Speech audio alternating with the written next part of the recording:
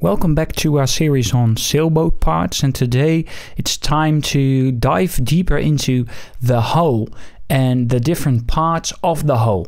So if you don't know what this part is, but you like to find out, stay tuned. This video is exactly for you and we're gonna dive right in.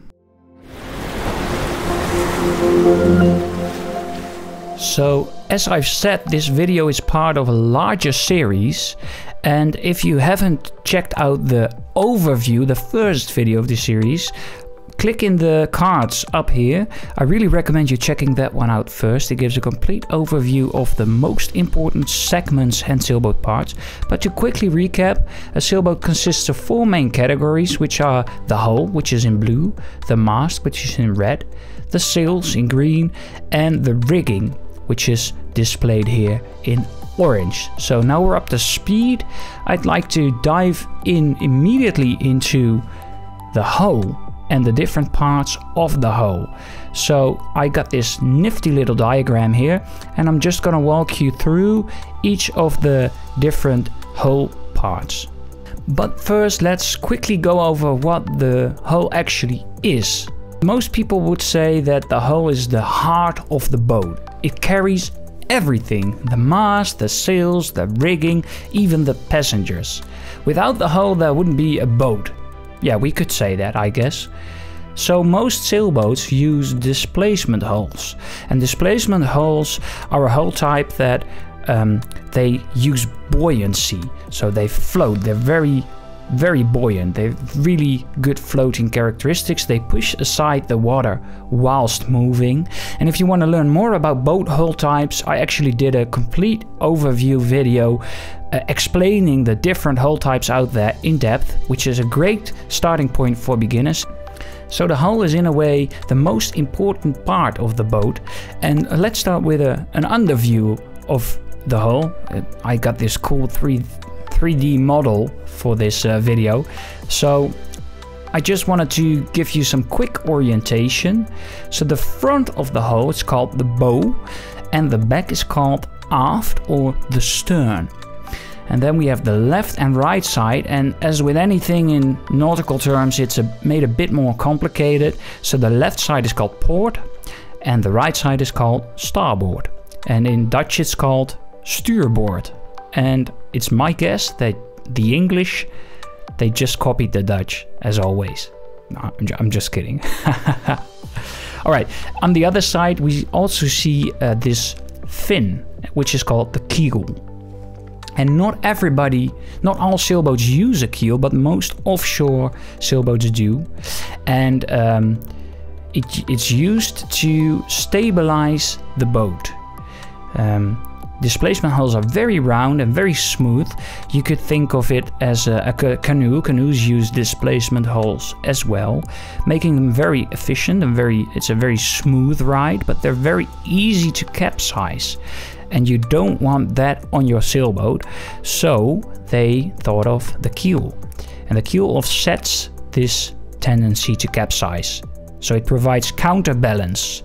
The keel typically has some sort of ballast in the tip, so it's a counterweight to the wind's forces on the sail. So moving on to a top overview of the 3D model here, we can go over this very quickly.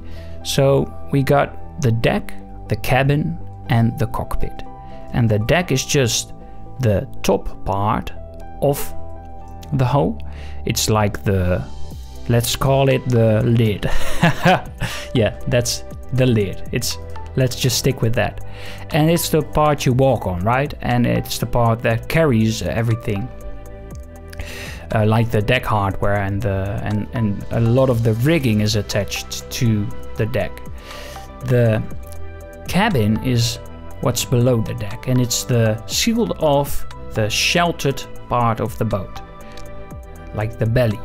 And then we have the cockpit, which is simply the place you go to drive the boat. Like, this is where all the steering and navigation devices are, where all the sheets end or run to, where you can operate the boat. Alright, let's move to an aft view, like a rear view of the hull. And straight off I wanted to point out two important lines, so to speak. So that is the water line, and the water line is just the point where the boat or the hull touches the water when the ballast is just right, when the ballast is typical. And most sailors, they even paint the waterline on the hull, and there's two reasons for this. One, it gives you a visual clue as to whether the boat is well balanced, so that it's not the ballast is not too high or too low, so you can just quickly tell whether the boat is lying in the water right. And also most sailors use some sort of anti-fouling paint beneath the waterline, which helps to reduce or prevent marine growth like algae and stuff, which is a pain to clean. So this creates a natural waterline, so to speak. So then it's a small feat to just paint the waterline. And the second line or part is the bilge, and this is like the side part where the bottom part of the hull meets the side part of the hull. So like the vertical part of the hull transitions into the horizontal part, the carrying part of the hull, and this is called the bilge. And with sailboats, because they're displacement hulls, they are typically very rounded.